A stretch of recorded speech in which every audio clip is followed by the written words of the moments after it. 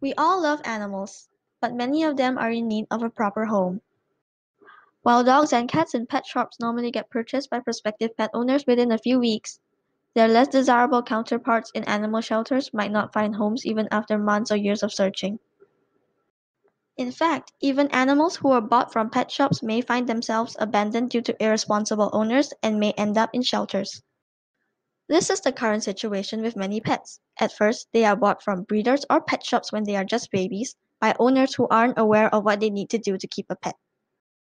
Then, when they realize that having a pet requires a lot of money and effort in the form of food, toys, vet checkups, grooming, and other needs, they get tired of these animals.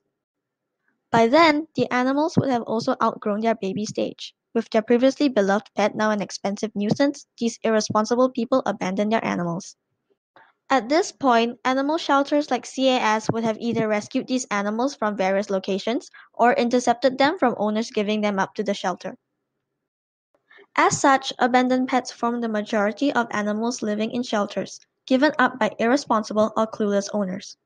These animals could also have various behavior problems due to the neglect they suffered at the hands of their first owners.